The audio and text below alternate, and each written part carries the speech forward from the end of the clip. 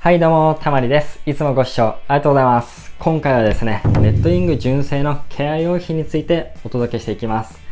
ちょうどね、夏休みにも入ったので、秋に向けてケアをしようかなと思っている方多いと思うんですが、今回は特にですね、まだ慣れていない初心者の方向けに、ケア用品の特徴や比較なんかを、私の経験も交えて紹介していきます。それでは本日の流れ見ていきましょう。こちらです。1、ケアのメリットについて。2、ケア用品の解説について。3、まとめについて。以上の流れでお届けしていきます。なお、このチャンネルはですね、レッドウィングのブーツの紹介やブーツに関するアイテム、コーディネートを紹介しています。少しでも皆さんのお役に立てればと思いますので、ぜひチャンネル登録もよろしくお願いします。それでは早速行ってみましょう。はい、それでは最初にケアのメリットについて簡単にですね、紹介していきます。一応私の中ではポイントは3つあるかなと思いますので、1つずつ紹介していきますね。まず1つ目は乾燥から守るっていうところです。このブーツのですね、使われている革なんですが、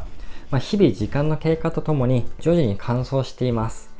今はちょうど夏場なので、多湿な気候もあり、あんまり気にならないんですけれども、これから秋冬と季節が移っていくと、空気も乾燥していくので、やはりですね、レザーも乾燥していきますと。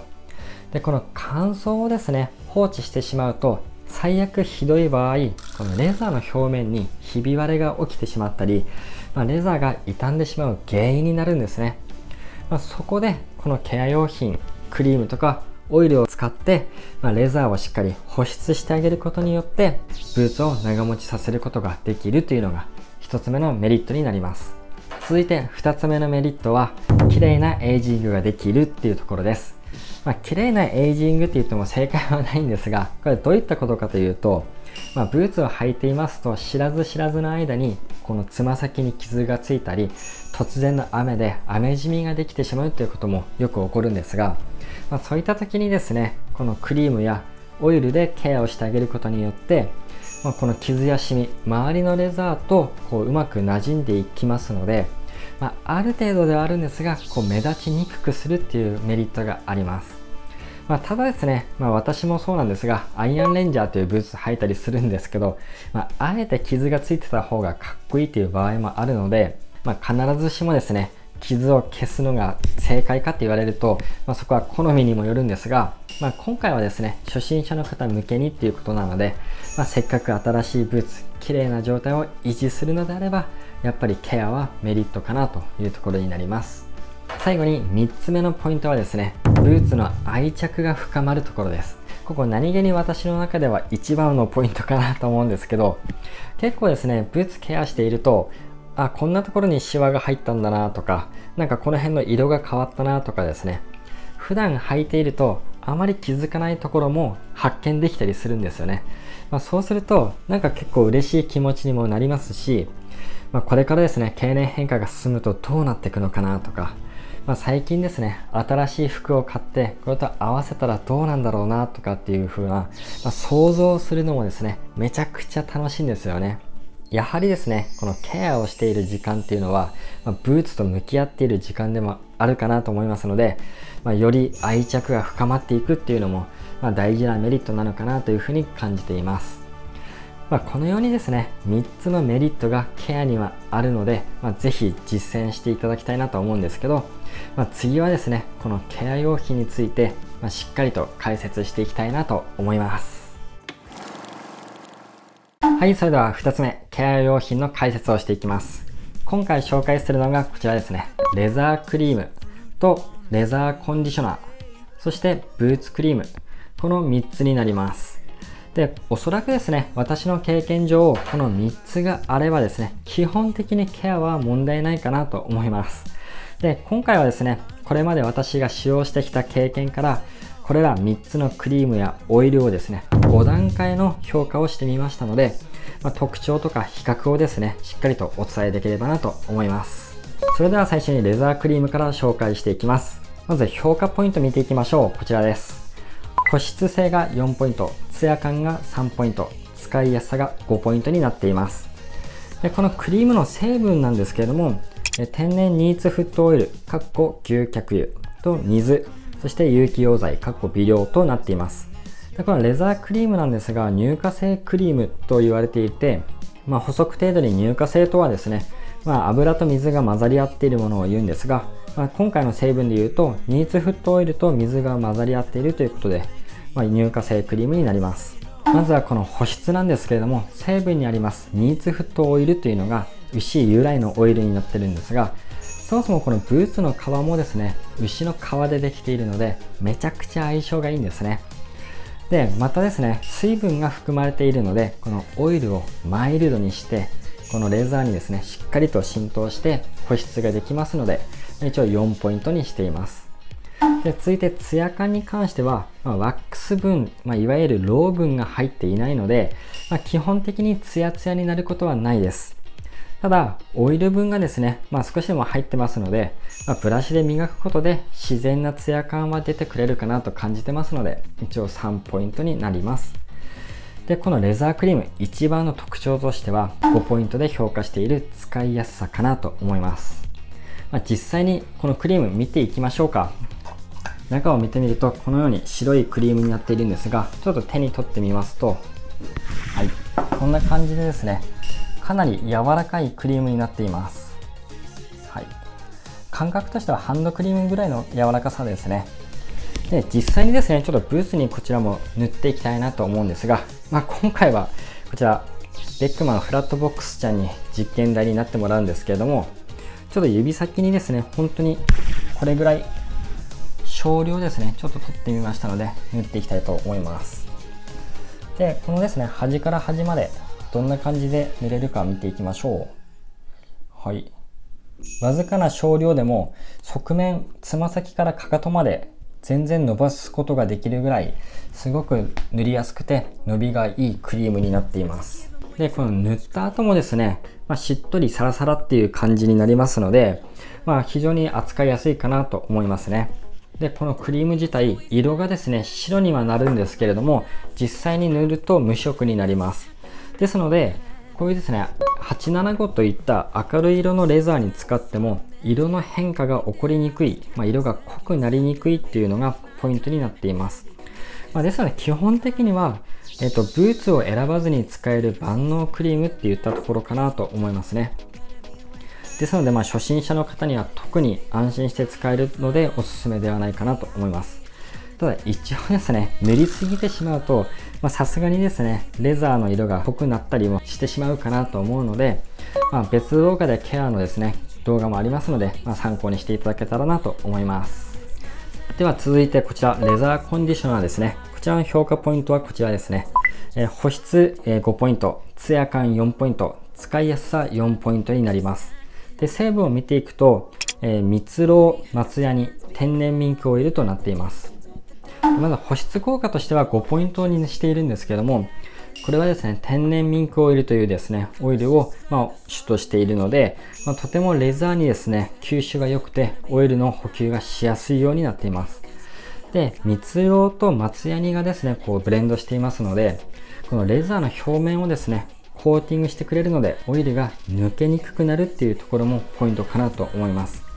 ですのでレザークリームと違って水分を含まない油性クリームなので、結構ですね乾いてしまったブーツなんかにもしっかりと保湿ができるかなと思うので、5ポイントにしています。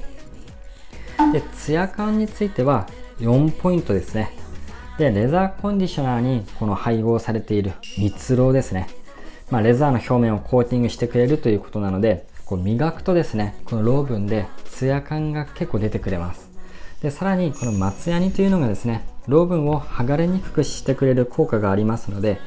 いい感じにツヤ感をですね楽しめるかなと思います。やっぱりですねブーツある程度ツヤがあるとすごく綺麗なのでかっこよくなるかなと思いますね。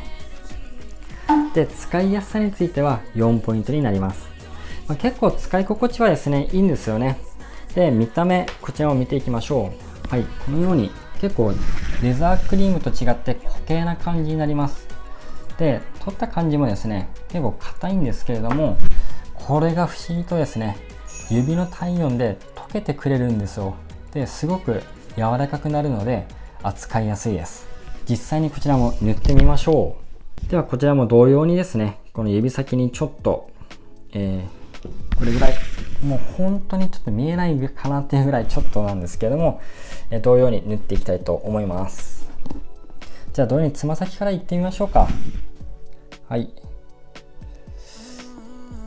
こちらに関してはですね、さっきのレザークリームと比較すると、真ん中くらいまでは伸びてくれるかなと思いますね。そう思うとレザークリームすごいですね。全部いきましたからね。伸びやすさで言ったら結構真ん中ぐらいまで伸びてくれますので、結構塗りやすいクリームの一つかなと思います。で、こちらなんですけれども、意外とですね、固形ではありながら体温に溶けて伸びやすくて、塗りやすさもあるんですが、なぜ使い心地4ポイントなのかっていうところなんですけど、それはですね、注意点があるからですね。で、このレザークリームと違って水分がない分、ダイレクトにですね、オイルが吸収されやすいっていうところが、特徴にあるので、先ほどレザークリームと違って明るい色のブーツなどに使うと、色がですね、濃くなってしまったり、色ムラがですね、できてしまう懸念があるっていうところですね。ですので黒系のブーツとか結構濃い色の茶系のブーツとかは、色の変化あまり影響しないので、しっかりとですね、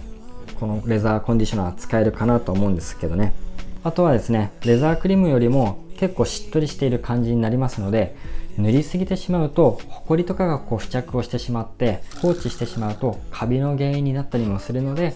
使用するときはレザークリームと同様少量を全体に薄く塗って、塗りすぎてしまったものに関しては乾いたクロスで拭いてあげるなど必要かなと思います。トータル的にも評価はとても高いんですが、注意する点も考慮すると、使いやすさは4ポイントになりますね。はい。続いて3つ目のブーツクリームですね。こちらの評価がまず保湿性3ポイント、ツヤ感が5ポイント、使いやすさが3ポイントになります。で、成分も見ていきましょう。成分がラノリンとローと有機溶剤になります。で、まず保湿性が3ポイントっていうところなんですが、この成分のですね、ラノリンっていうのが羊毛から取れる油になっています。で、レザーの表面を保湿する効果があるということですね。で、最初に紹介したレザークリーム、とても名前が似ているんですけれども、こちらと比較すると全く別物になりますね。レザークリームは水分があるためしっかりとレザーに浸透して保湿をしてくれるんですが、ブーツクリームはですね、水分が入っていないので、この表面をコーティングして乾燥から守るっていった感じですね。浸透性がちょっと弱いなっていうところを考えると3ポイントになります。で、続いてツヤ感ですね。もうここは5ポイントです。このブーツクリームの長所と言ったらいいところですね。このローが入っているっていうところで、やはりこのレザーにですね、ツヤや光沢をしっかりとですね、出してくれます。で、ポストマンとかですね、こういうベックマンフラットボックスのように、レザーの表面をですね、塗膜で覆われているブーツには特におすすめかなと思います。もちろんですね、オイルドレザーでもツヤ感を楽しむことができるので、私も過去にアイアンレンジャーにですね、使った動画出してますので、よかったら参考に見てみてください。ただこちらですね、使いやすさが3ポイントになりますね。まずはこれも同様クリームのチェックからしていきましょう。一応中身はですね、こんな感じになります。はい。割とですね、固形な感じがしますね。はい。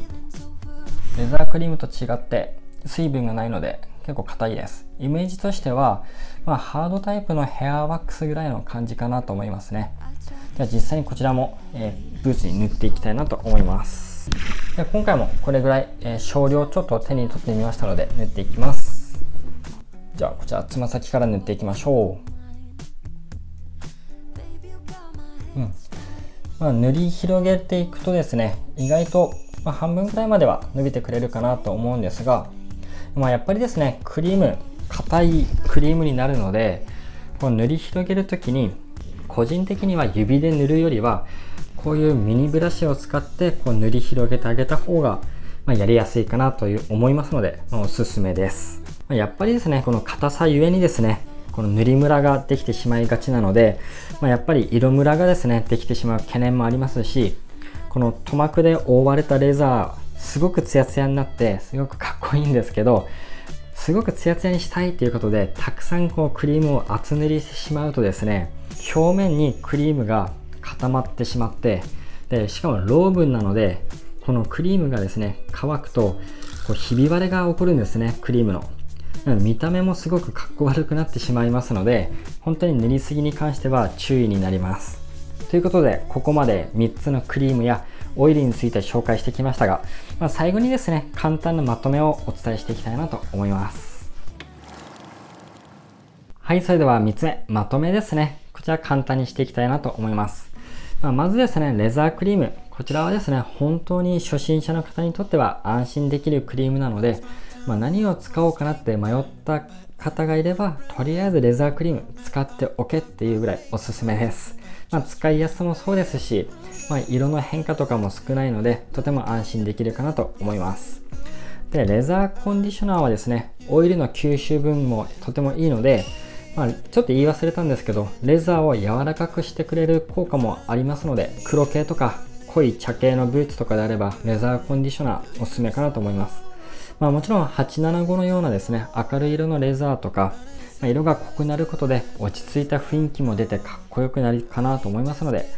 そういうですね、風合いを楽しみたいっていう方は、ぜひレザーコンディショナー使うのもいいかなと思いますね。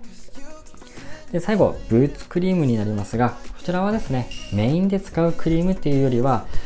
ポイント使いが向いてるのかなと思いますね。ちょっとツヤ出したいなとか、つま先だけちょっとツヤ出したいなっていう時にはいいかなと思います。いつもと違った表情を楽しむんだったら、活躍できるクリームかなと思いますね。こんな感じでいろいろとお伝えしたんですけど、ケアもですね、人それぞれやり方も違いますし、多少間違ってもですね、全然リカバリーできるので、まずは気にせず楽しんでやるのが一番かなと思いますね。時間が経てばそういう失敗をしてもですね、いいエイジングに変わるので、ぜひこういう情報も大事なんですけど、自分流のケアを見つけてやっていただければいいのかなと思います。はい、ということでこんな感じでですね、今回お届けしてきたんですけれども、少しでも今回の動画がですね、参考になったよっていう方がいれば、ぜひ高評価とチャンネル登録やコメントもお待ちしてますので、よろしくお願いします。あとですね、インスタグラムもやってますので、よかったらフォローお願いします。絡みましょう。では、また次回の動画でお会いしましょう。バイバイ。